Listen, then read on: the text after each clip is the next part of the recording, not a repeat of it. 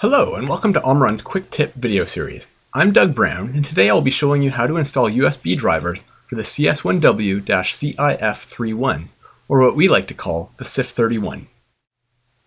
Many industries, even to this day, use serial ports on their controllers. But modern computers no longer come equipped with serial ports. The CIF31 is a USB to serial port adapter, effectively adding a serial port to a computer that does not have one. It's important to note that it does not plug directly into a PLC, but it still requires a serial cable to go between the CIF31 and your PLC's serial port. So the basic hardware configuration is a computer, a CIF31 plugged into the USB port, and then a serial cable going to the PLC. In my case today I'm using a CJ2H CPU64-EIP. I should also note that although mostly used to connect between computers and PLCs, the CIF31 is a generic serial port, so it could be used to connect to anything that requires a serial port, whether it's made by Omron or not. So let's see how to go ahead and install the USB driver. So I've gone ahead, plugged in the PLC, connected the serial cable between the PLC port and the CIF31, and also plugged the CIF31 into my USB port on my computer.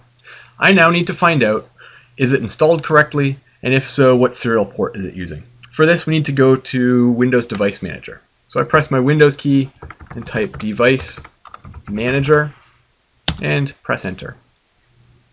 This is a list of all the physical devices connected to my computer. Under Other Devices, we see the Omron USB Serial Converter Drivers. Exclamation mark means that it did not install correctly. I'm going to right-click and select Update Driver Software. I will browse my computer for driver software. I want to point it to C:program files x86, Omron drivers USB. If you're running on a 32-bit installation, it'll just be straight program files without the x86. You want to check the include subfolders option. Windows goes ahead, finds the driver, asks me for confirmation to install, and this sometimes takes a few moments. So it's successfully installed the Omron USB HS serial converter drivers. But we'll notice when it goes and rescans hardware, it's now found a USB serial port, again with an exclamation mark beside it. We need to install drivers for this as well. So it's kind of two devices in one.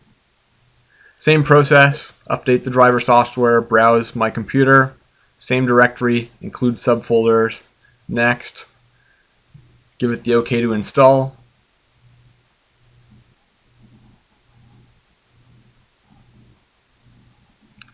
And again, we need to wait a few moments, and now we can see that it has successfully installed the drivers. Rescans hardware one more time. Now, under the port section, we have the Omron CS1W-CIF31 USB serial port, and it's using COM21. I need to remember that when I go back to CX Programmer. So now, under Auto Online, I'll go Direct Online. I'm going to pick a serial connection. As it turns out, COM21 is the only serial port on my computer, so it's easy to select that. I'm going to connect at the maximum baud rate. And CX Programmer detects the PLC on the serial port, goes ahead and uploads the program, and I'm now connected.